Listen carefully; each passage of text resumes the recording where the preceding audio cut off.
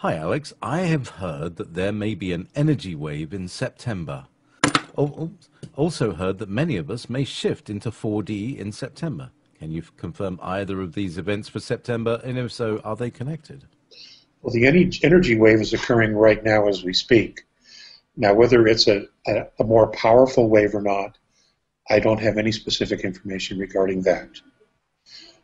As far as fourth density, some of us moving into 4D, some of us are already have much of ourselves planted in fourth D, and what's happening is we're pulling our physicality to it.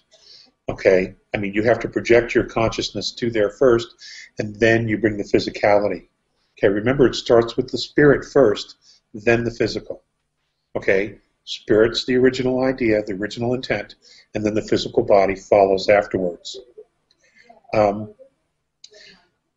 Ryan, it could very well be that here very shortly, as you begin to holographically see the world and think holographically, you will begin to realize, wow, I am now really moving into fourth density. Because that's the shift. That is one of the major keystones of the shift, is the ability to think holographically.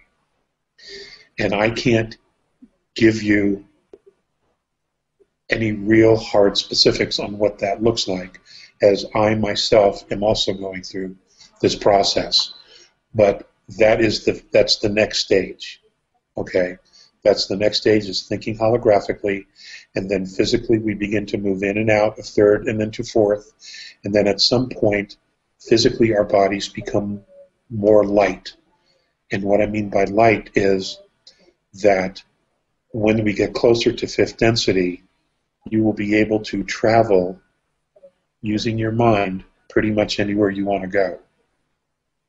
And that's a topic for another webinar. Okay? For those of you who are dream travelers or travel in your dreams, who practice the Toltec ways, you already have some experience with this. So that's all I got on that.